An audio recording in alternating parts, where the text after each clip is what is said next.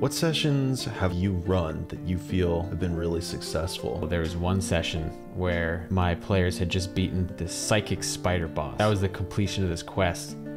And the next couple encounters were all about how their boss fight attracted a Balrog, which this is like a level 5 party. You know, it was really like, if this thing catches them, it is save or die. There was a skill check to get away from it because they were like on top of these like 3-story dwarven buildings. They were trying to run back around, doing skill checks to outrun the Balrog. The tension was so high. Everybody was like looking for their next move because they didn't want to be the one to get got. But at the end, everyone was asking for the next session because it was just so stressful and exciting.